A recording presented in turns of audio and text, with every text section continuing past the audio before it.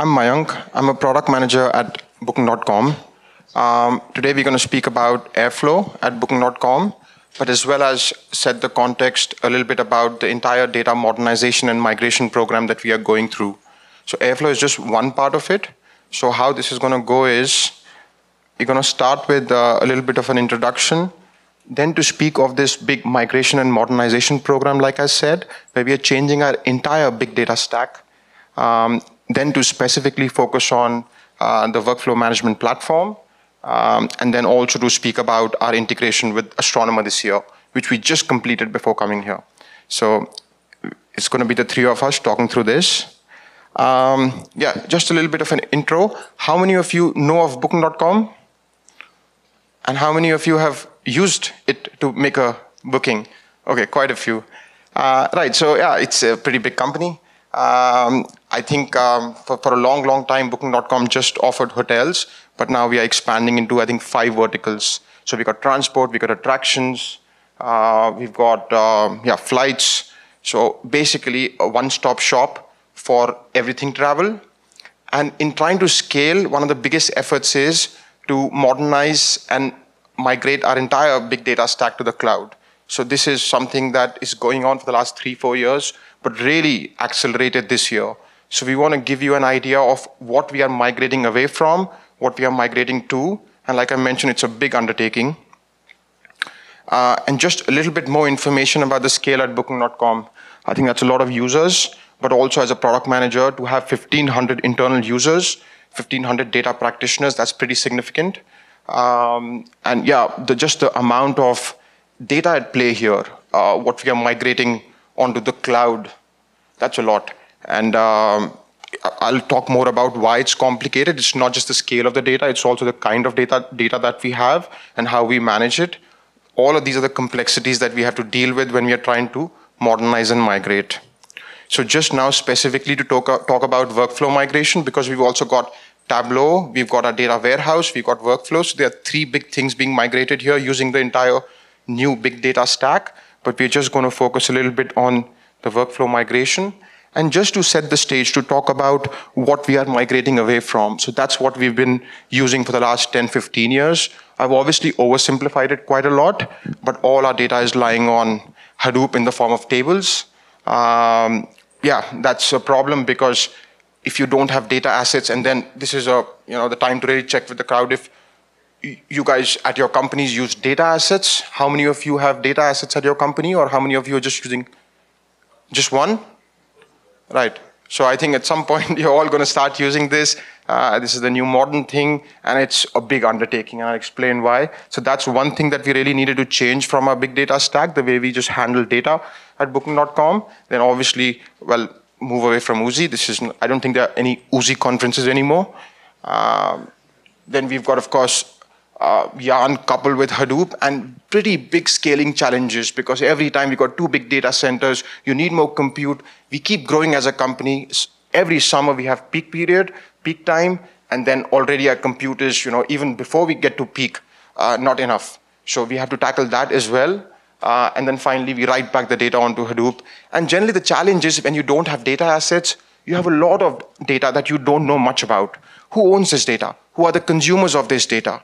So that's what we are trying to, this is just a glimpse of it. And the next slide, a bit overwhelming, a lot of information, but I'm going to break this down. But just to show you what we are going to, what this entire migration has been about. So everything from how we handle data, we do data asset management, the way we do permissions has changed. Obviously, our orchestrator changes, the query languages, the number of compute products that we have now, going from 1 to 5, as well as some new modern things such as open lineage, which if we had at the moment, it would have been much easier for us to migrate because we would have known the entire lineage of data workflows, and it would have been, a lot easier. So just to now focus on the data part, this is probably 40 to 50% of the effort just to do modern and govern data management.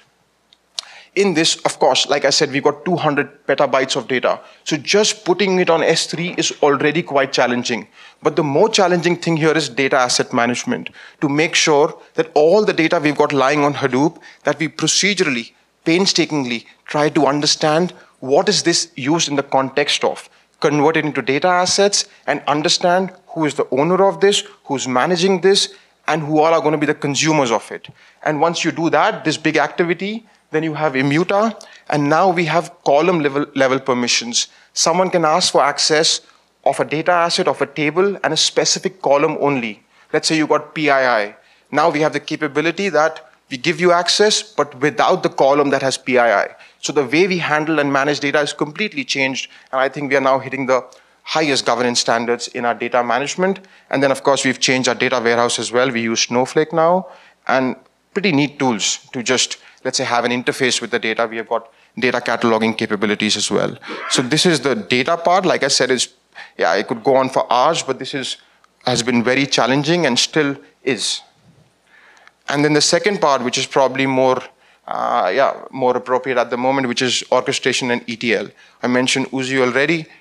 We've gone to Airflow, and we've also integrated with Astronomer. So there we have really hit the heights of where we want to be from a modern and governed perspective.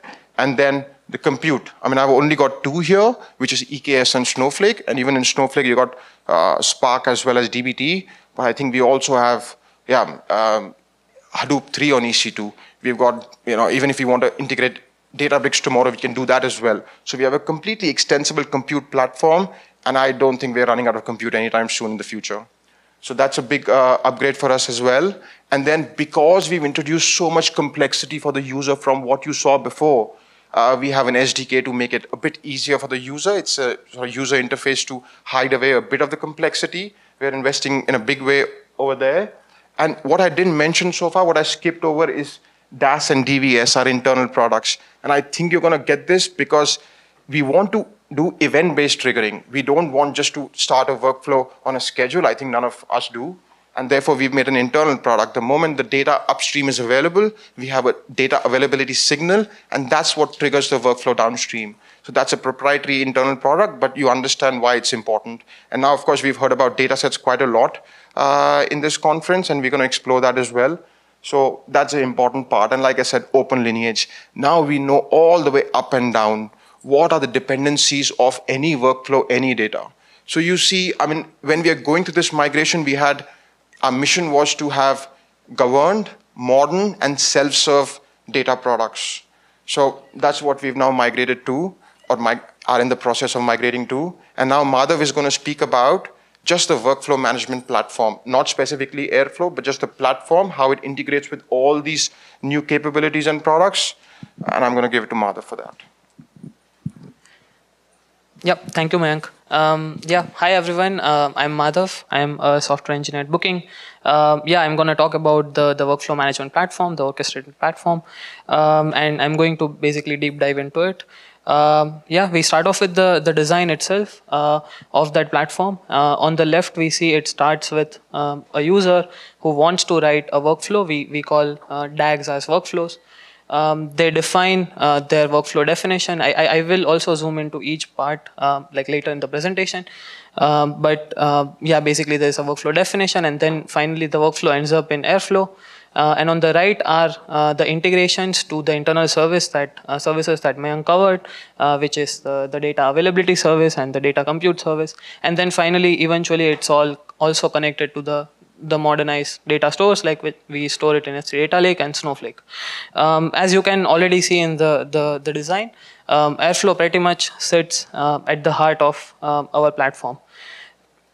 So we start with the Airflow itself. The current setup that we have, like it's our own Airflow installation that we set it up like way before we started even thinking about migrating to Astro.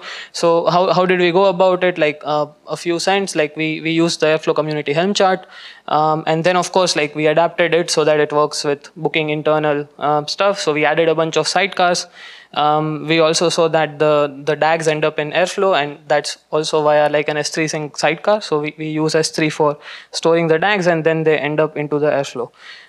We also do something for the logs because we use like an old version of Airflow in the current setup. So the triggerer logs are being shipped to OpenSearch so that the users can then also view what's happening inside the triggerer. Yeah, so the next part we come to is the workflow definition. I think in this conference we have heard a lot of people talk about YAML, and yeah, this is yet another YAML. So we have like a workflow definition format. On the left, you can see like a simplified YAML, and like it's very easy to see how powerful it is. Like basically, a user just comes and says, "Hey, I want to run a workflow which has a single PySpark step, and here is the script that you have to run inside it." And then they also talk about data assets. Like we already have the data asset concept that like Mayank was also talking about. And then users can say, okay, my workflow uses these data assets and then also publishes these data assets, like basically produces these. Yeah, some more motivation into why a workflow definition. A lot of abstractions, of course, for the users, so they don't have to write the Python DAG, and they only focus on the business logic. A lot of standardized templates, like basically we have the platform team who takes care of providing the templates. So we have, for example, PySpark template, DBT, SageMaker. So anyone who wants to write these standard type of use cases, they only worry about the business logic. And yeah, they basically get a lot of functionality out of the box. So not a lot of users have to do the same thing again and again and worry about the internals. Pluggable Airflow backend, yeah, we have the workflow definition, and then in the design, it's very easy to move out the Airflow installation that we have and replace it with an Astronomer, and that is something which we'll also cover later. And also governance, like very important. Basically, we don't allow users to write like Python DAGs and then they have like free flow access to do anything. We have like proper workflow authoring, and then we know who is producing which data, consuming which data, and all of that. So governance also comes out of the box. A glimpse of how the workflow.yaml then ends up into Airflow is here. So basically, we can see that a simple 4-line in YAML, which is data asset users, just translates into a fancy step inside the Airflow, and then internally it's connected to the data availability service that we talked about, and then it knows when to exactly start executing this workflow. So basically, all of the wait for data comes out of the box. Similarly, PySpark and also publish data assets. Moving on, yeah, a little bit more details about how these steps internally look like. So these steps are implemented as deferrable operators. Again, we all know like the benefits of the deferrable operators, which is like it helps us scale a lot. So we have one Airflow installation, which is used by a lot of users. We have almost like 2,000 DAGs, and we are able to scale that well because the actual polling and the actual waiting for something to complete happens in the triggerer, and the scheduler and the worker like do not have that much load. The philosophy that we have is to use Airflow as pure orchestrator. So apart from data availability service, it's also connected to a compute service. So the actual computation runs on Kubernetes. It doesn't run inside the worker. And then that is the one which also has access to the data. So yeah, so here like Airflow is like itself pretty lightweight.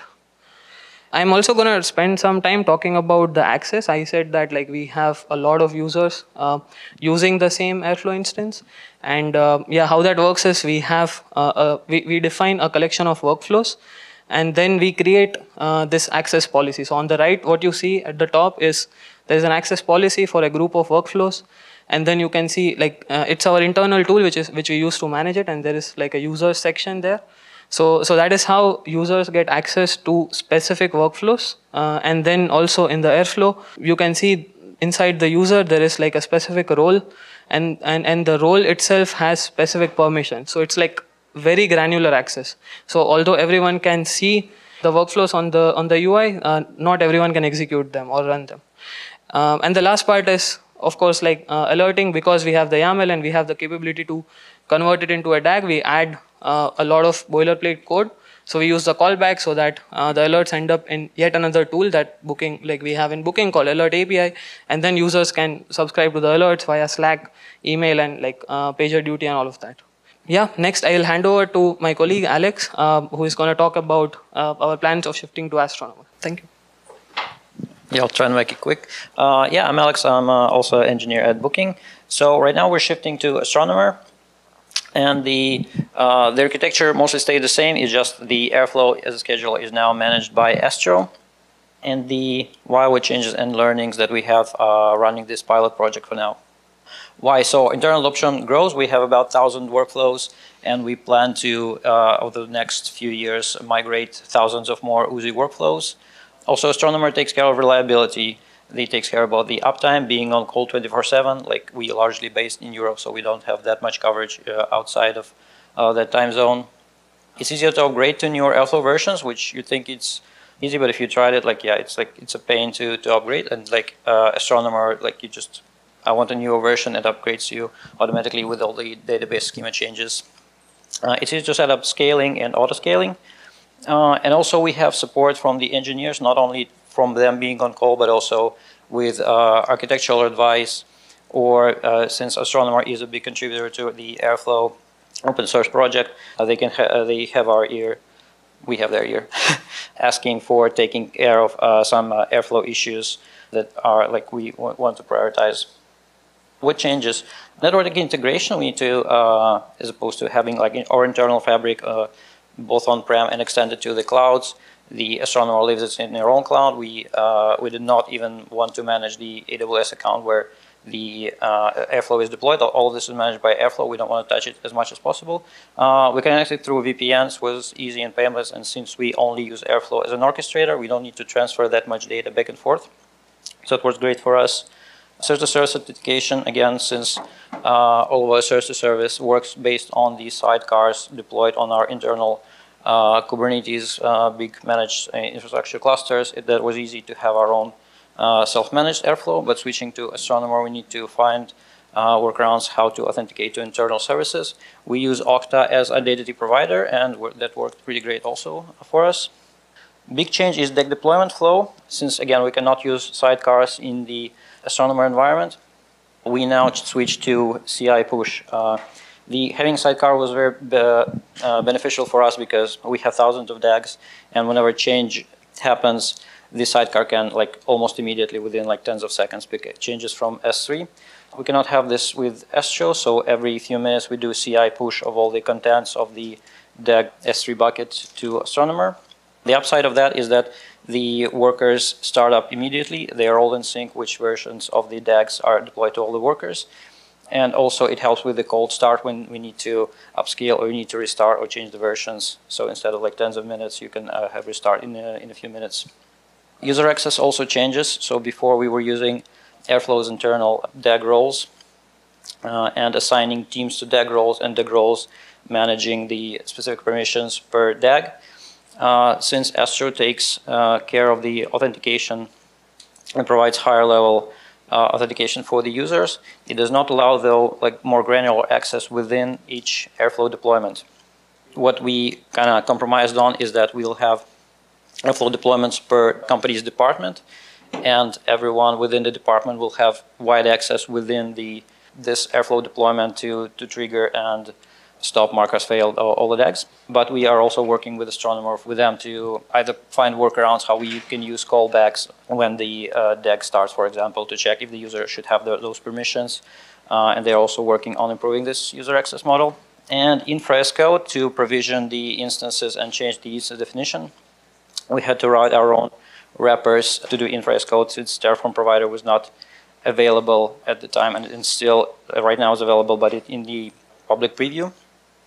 But it was relatively easy to do because the Astro API makes it very easy to just with a few calls you get all your instance or you modify the instance. So that CI wrappers were not that hard to set up. What did we learn shifting to Astronomer is that doing a proof of concept before going all in, just try with a few workflows, and this exposed a lot of stuff you need to connect for internal systems from the Astronomer or what problems that you might face.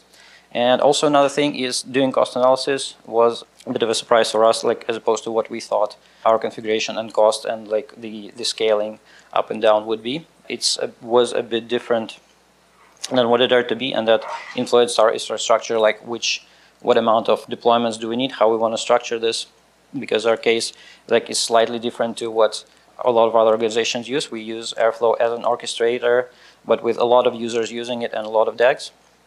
So it's kind of influenced our decisions.